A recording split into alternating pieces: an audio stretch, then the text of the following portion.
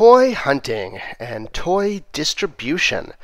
These are things that go hand in hand with the adult collector and with parents and kids and grandparents who are looking for toys. Whether you're looking for toys at retail or you're ordering online, there is an innate frustration that comes from not being able to find the latest toy product you're looking for. And there's a lot of reasons for this and a lot of background to this.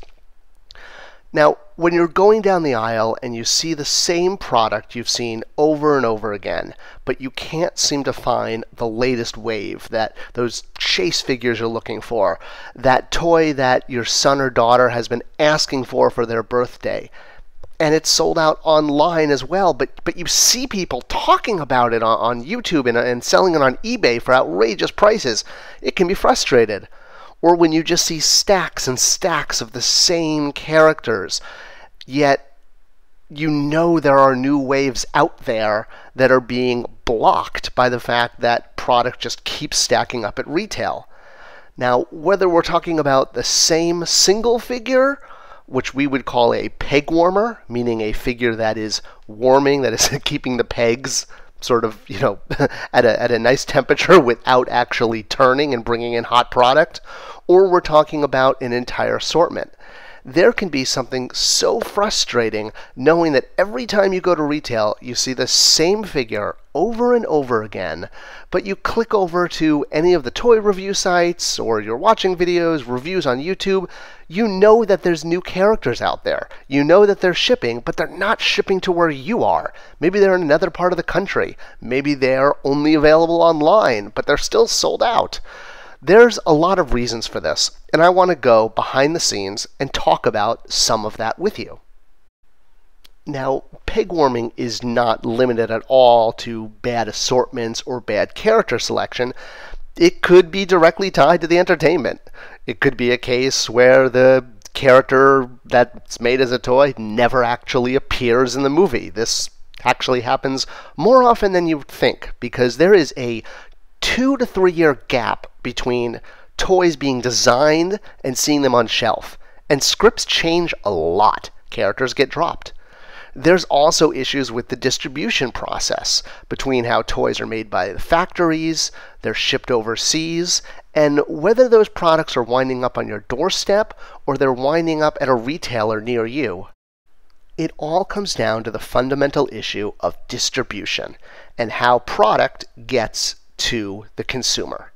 So today, we're going to talk about how toy distribution works and how to do it better. Brought to you by Spectre Creative and me, Scott, ToyGuru Neitlich. You may be asking, who is Scott ToyGuru Neitlich? Well, I've been in the toy industry for a little over 20 years, and I've worked for a variety of companies and a variety of lines. Kids, collectors, adults, everyone who loves toys. I tend to have worked on them, and I'm going to share today some of my insight and thoughts on how distribution works. Now, it's not just a game that the toy companies are playing with you by teasing new characters out there at retail that you can't find. Believe me, I know that's frustrating. I'm a toy collector myself. I often say it's kind of like the hair club for men working in the toy industry. I'm also a customer in addition to working on it.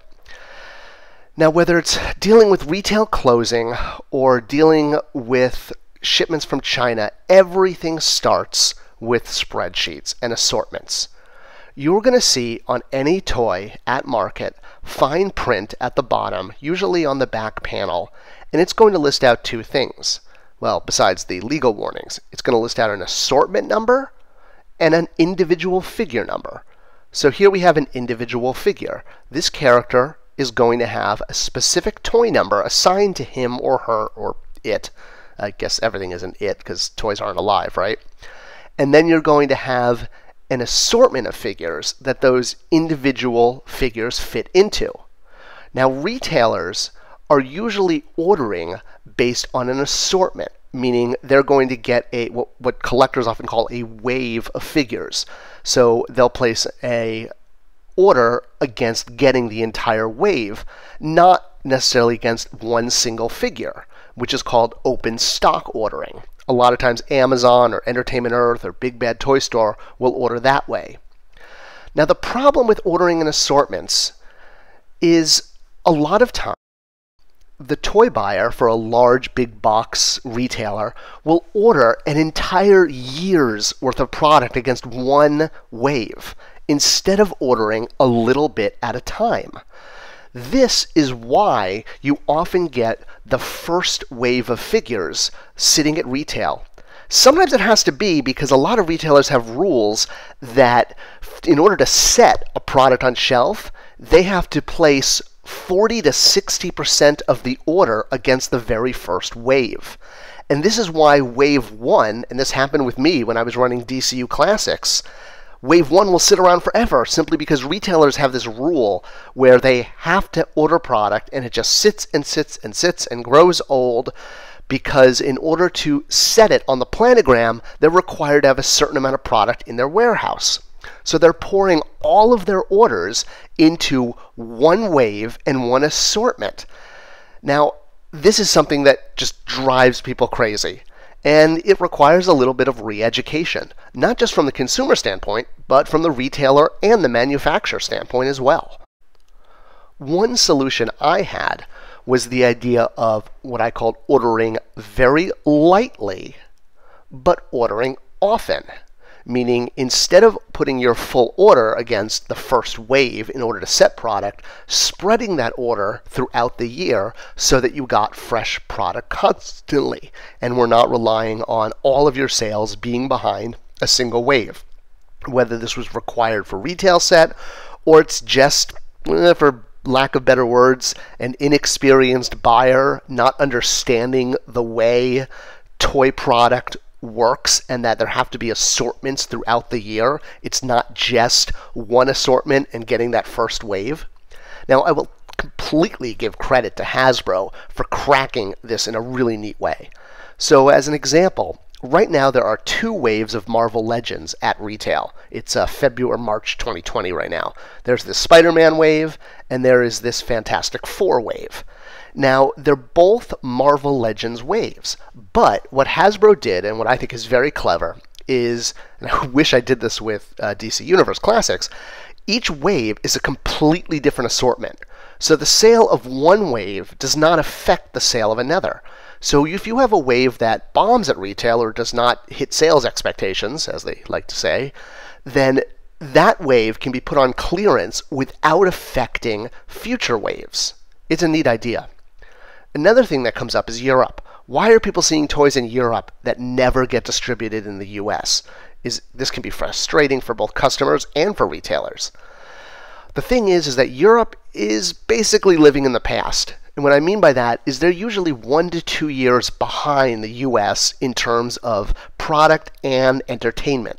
So entertainment and product that is, say, just fading in the US is hitting Europe a year or 2 later. So that's why you see tail-end product like Titus here only shipping to Europe and never showing up in America, because Europe is ordering product that's about 1 to 2 years old and is often already done in the US. All right, so how do we do this better? How do we re-educate? Well, I'm going to plug my company because that's what we do. Spectre Creative is all about understanding that emotional connection between consumer and product.